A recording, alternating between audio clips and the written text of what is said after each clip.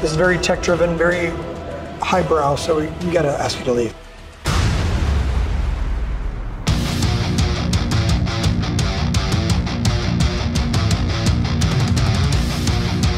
So we're here at the Amaze VR Avenged Sevenfold event. I am holding the Apple Vision Pro, which is brand new, just released by Apple a few weeks ago. We're gonna be testing out this new Avenged Sevenfold Amaze VR experience where they've built this virtual reality performance, filmed it with cutting edge cameras, and using Unreal Engine, they've built a world around them that changes as they play their music. So you can experience this on both the Apple Vision Pro, but also on the Meta headsets. So I'm gonna put this on, I'm gonna try this out and see how this goes. It's gonna be crazy.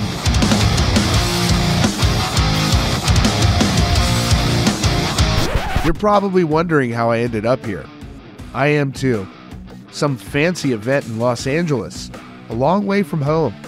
I flew across the country for this. Virtual reality. What the hell is that anyways? Apple Vision Pro VR headsets.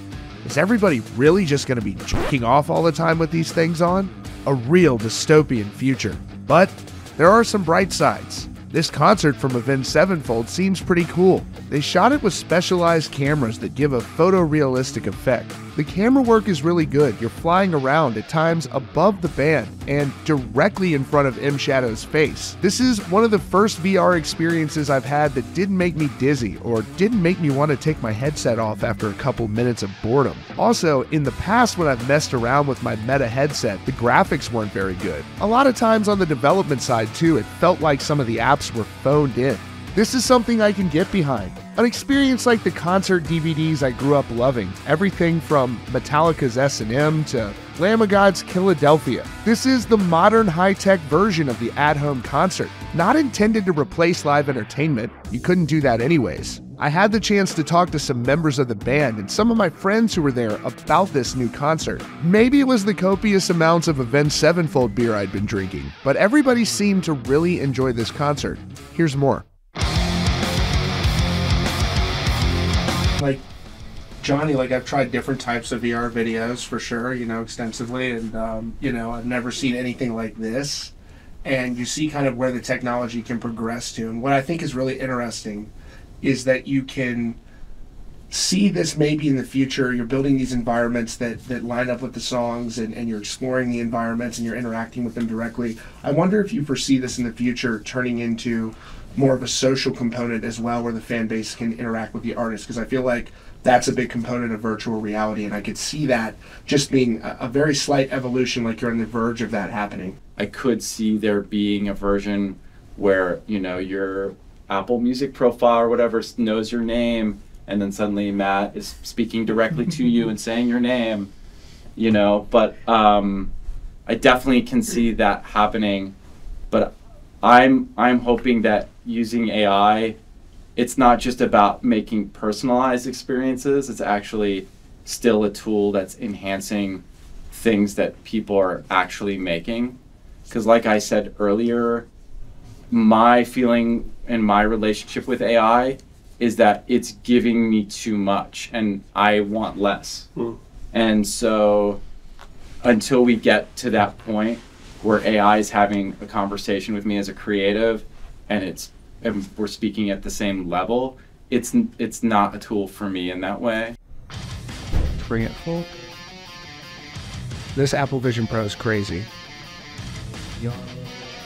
Look at your hands to sum up. I think I hear bees. I hear him, dude. I hear him. He's here. What's up, bro? Wow. It's hyper realistic. This is like the ultimate front row. You're not even front row, you're on the stage. There's some sort of like jump scares in here as well. The scenery around the performances is mind-blowing. Whoa. You can actually grab physical... Hope I'm not. And the clarity is still... You can grab physical objects in the environment. That's crazy. This is like the most compelling VR I've ever seen.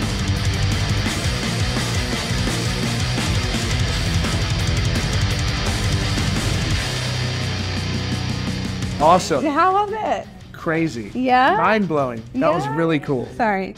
I've never seen anything like that. I remember like Matt was telling me like, it's really cool, but like take how cool you think it is and add to it. Because I've seen 360 concerts, I've messed with all that kind of stuff, but to see like a physical environment around it, it's built with like Unreal Engine and everything. I've never seen anything. And then on the Apple Vision Pro, which is just mind-blowing. I've never used that yet. So yeah. I mean, I've used like the Oculus and all of that, but this that's crazy. Yeah. I mean, that's a I grew up like loving a live concert DVD, and then the live stream, like this is to the next level, and this is a different way to experience the album. Now we got Bees trying it right here. Check it out. What's up, bro? I can't wait. Shout out to Bees. He's trying that Vision Pro headset on now. He's about to experience it. Also, I love the LWO shirt, bro. Thank you. Amazing.